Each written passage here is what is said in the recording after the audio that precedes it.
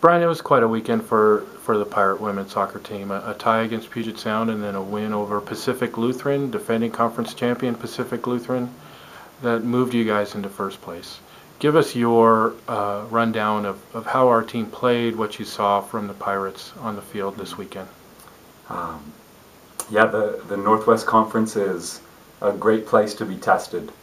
And Saturday, to put everything we have, physically, emotionally, mentally, and then to have to come again on Sunday against a new opponent. This is every weekend in the Northwest Conference, and it's a great test for our girls. Very excited to see how they responded this week. Some great soccer coming out. Love the work that is coming out of our girls. Very selfless in how they're treating one another, how they're working for each other, and love to see that translate into a couple of good results on the weekend as well. How do you keep the team grounded at this point? Obviously, they played well. They're on a great streak. They're in first place. This is a position the team hasn't been in for a long, long time. How do you keep them grounded and focused and still moving forward at this point? That's a great question. I think it's continuing to be who we are.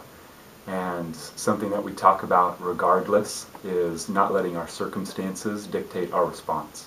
So when we show up to training on Tuesday, having the same mindset, having the same clear focus of how can we be the best of which we're able today, how can we be great encouragers of each other in who we are as teammates and how we work, and just taking one day at a time, one game at a time as we continue to walk forward, just like we have been all season.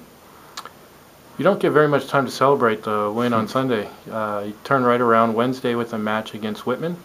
Talk about that kind of a quick turnaround to a new opponent. Again, what a great place to be tested, this Northwest Conference. A Wednesday, Saturday outlook for this week, so not a lot of time for preparation or even recovery. But again, you look at our team, how resilient, but also how deep we are. And this is something that we'll start to see as we continue to trek into Northwest Conference play.